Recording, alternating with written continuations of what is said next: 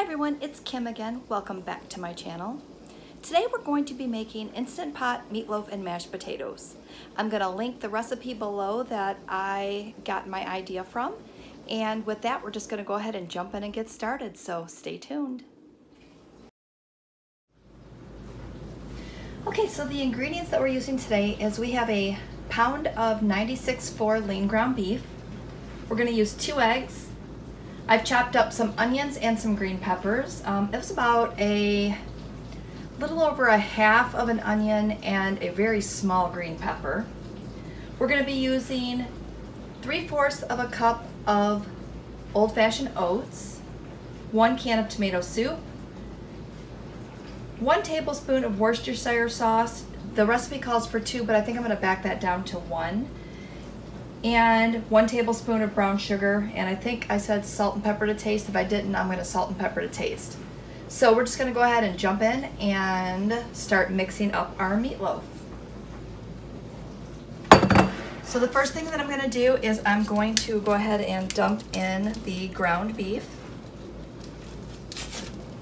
And for this ground beef, it is 4 ounces for 3 SmartPoints. So I guess we're just going to calculate as we go. I'm not exactly sure how many points this meatloaf's going to be yet, so once I get that figured out, I'll put it here, or I'll put it in the title of the recipe.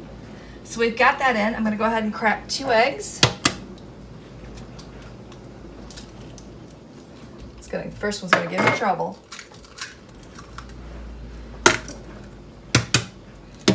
All right, second one not so much. All right, I'm going to go ahead and just give my hands a little rinse there.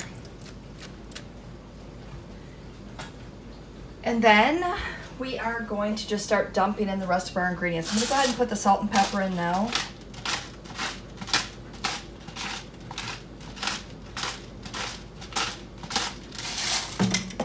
And some pepper. And these are just normal salt and pepper grinders that you see me use all the time in our recipes. All right, I'm going to put in the brown sugar, and again that is 1 tablespoon of brown sugar. I'm going to put in my Worcestershire sauce, and the reason why I'm backing this down to 1 is because I don't use this that often and I don't want the flavor to be too overpowering, so I'm just going to start with 1. Okay, so I'm going to, guess we can start mixing this together. Yeah, I'm just gonna mix these ingredients first. I hate this part. I don't know about you guys, but I really, really, really hate this part. This is not my favorite. It's just so disgusting. All right, got that in. Ugh. All right, we're just gonna start getting our onions in here. Gonna grab our green peppers. Gonna wash my hands because I can't take it anymore. Ugh. So disgusting. I need to remember to put gloves on before I do this. And I bought gloves. Did I use them? No, I did not. All right, that's a little better. Does anybody else hate doing that? Please tell me it's not just me. All right, so I've got that in there. I'm gonna grab a spoon so that we can spoon out half of our tomato soup.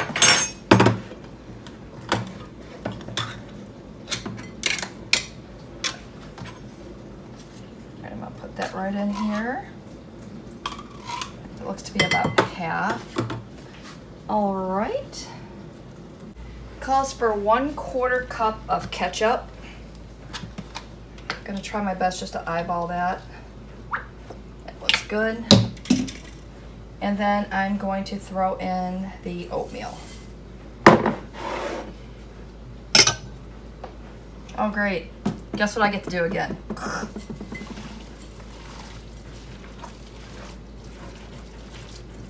This is not my idea of fun.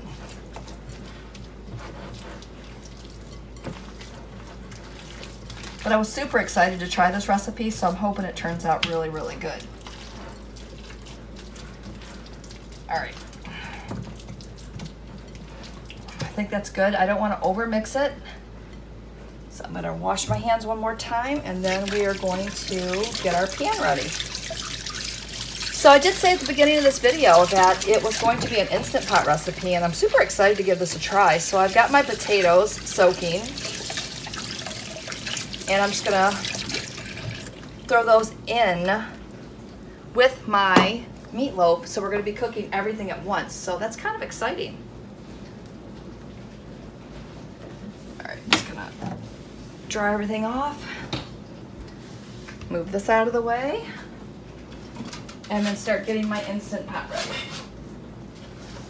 Now, I don't know if you watched my videos before. Let's see if I can get that in the, there we go.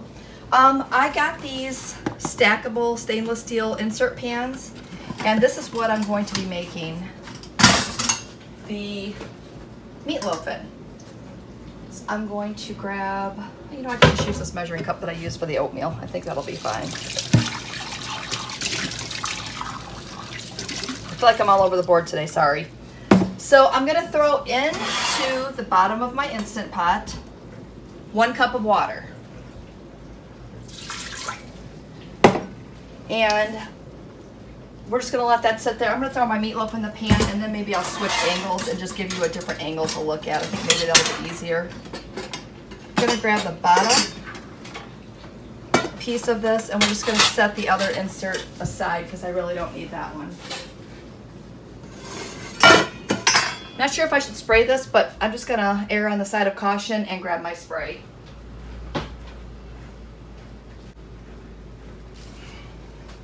Okay. Just gonna spray that with some cooking spray just to keep it from sticking. And then we're going to spoon that mixture in. Sorry, I just can't stick my hands in that again. All right. So we're gonna get that spooned into our pan here. Pretty sure it should all fit.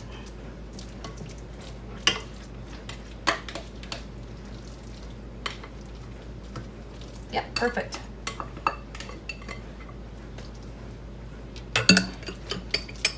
I'm just going to push all that down. All right, we got that in there. All right, so let me change the angle over here so that you can see what's going on inside the Instant Pot, and then we'll come right back. Okay, so what you can see here is just the inside of my Instant Pot. We put that little over a cup of water in there. So now what I'm going to do is I'm just going to put my potatoes in the bottom.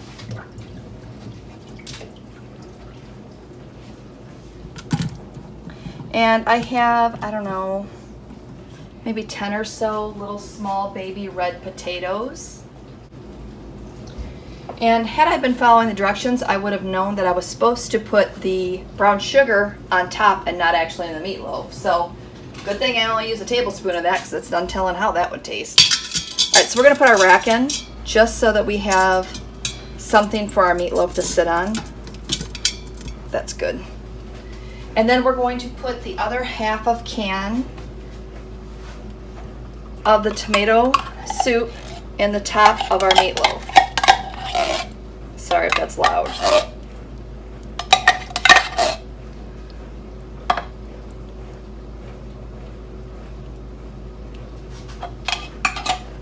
Okay, we've got that on.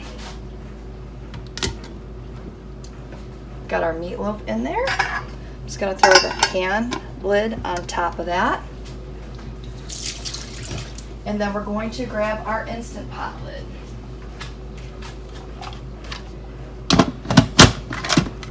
Place that on top, and then we're going to plug it in.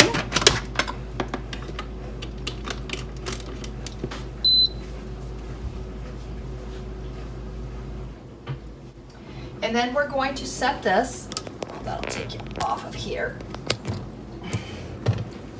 We're going to set this manual 30 minutes, and we're just going to let that start. So I'll come back to you after the 30 minutes is up and we will see what we have. Okay, it's been 30 minutes and we're going to release the pressure off of our Instant Pot.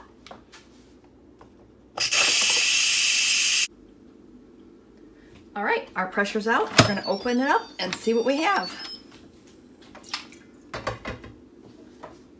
Go ahead and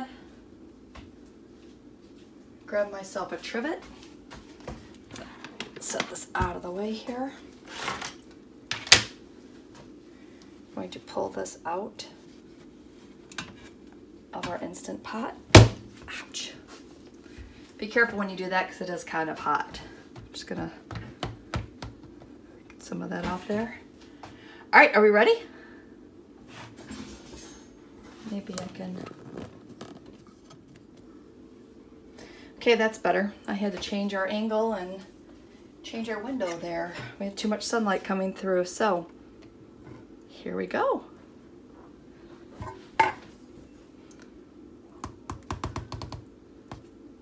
right, I'm thinking we're gonna have to put that back in. I was worried it was a little thick, so we're gonna throw that back in. It's kind of like live TV, right?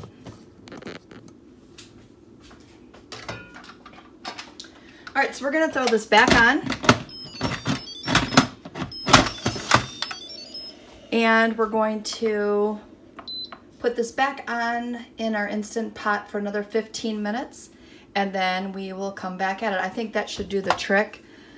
In the recipe directions, it did say that if you have a thicker meatloaf in your pan, you may have to cook it longer.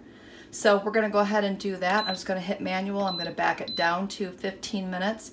And that may be a little more than what I need, but that's okay. We're just gonna let it cook, and then I will come back and show you the final product, and we'll make our mashed potatoes. Okay, let's try this again. We're gonna let the steam out and take a look. Okay, let's open her up and pull this out. Okay. You know the drill. We're gonna set this off to the side. We're gonna grab the trivet. This time I have my oven mitts on. Not sure if it's gonna work, but I'm gonna try to get it out using my oven mitts.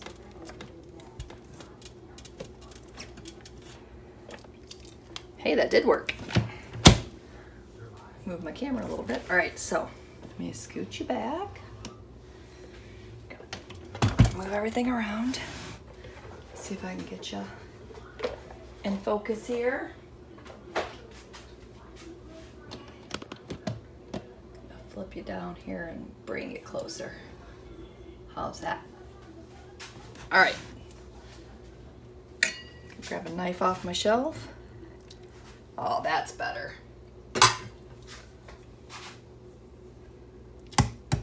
There we go. That's the way meatloaf's supposed to cut. All right, I'm gonna set this aside, let that cool down, and I'm gonna get started on my mashed potatoes. So you can see our potatoes here.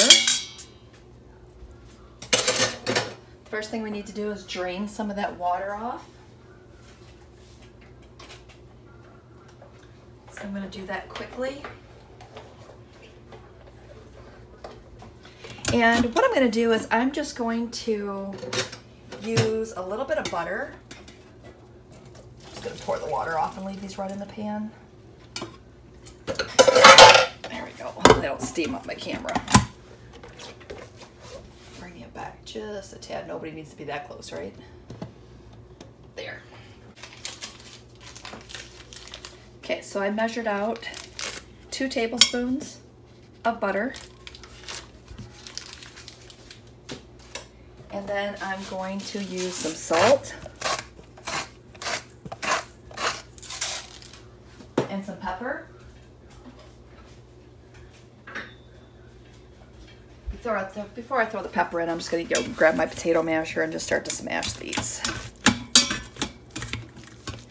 They'll smash very easy. And I'm not looking for like a mashed potato. I'm trying to go for more of a smashed potato.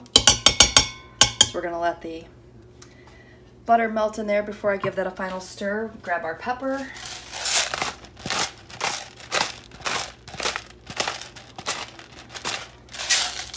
And then I thought I would use this. The Mrs. Dash garlic and herb. I thought that might be going, you know, really good in the potatoes. So I'm gonna throw some of that right on top. All right, so we're gonna let that butter melt, and then I'll give it a final stir, and then I'll plate this up and I'll show you what I have.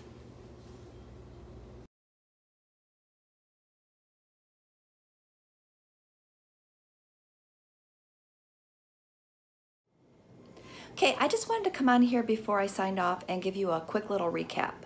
So the meatloaf tasted amazing. I liked the mixture. I liked how it turned out.